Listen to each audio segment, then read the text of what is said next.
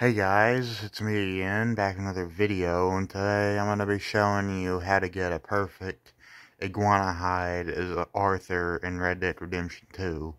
Because as John, it's pretty easy, because iguanas basically spawn in Blackwater.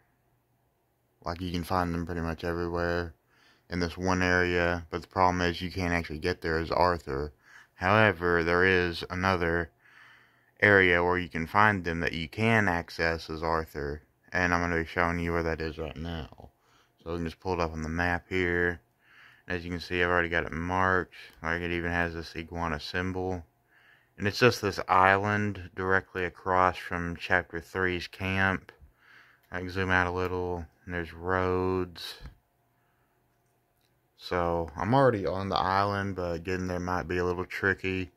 You're probably going to want to pick up a canoe, because, like, you know, you are going to have to cross water.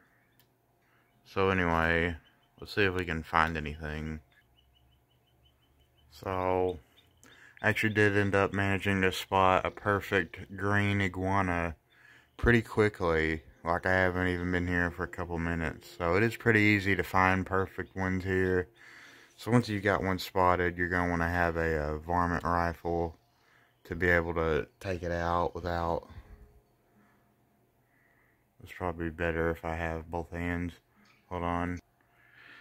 Okay, well, I fucked it up and didn't get the perfect one, but it was perfect before I shot it, so yeah. There are perfect ones here. There's plenty of iguanas here. There's one that just ran by earlier. So yeah, that's how you get a perfect iguana hide as Arthur, and hopefully you're a better shot than I am. So yeah, I'll see you guys next time.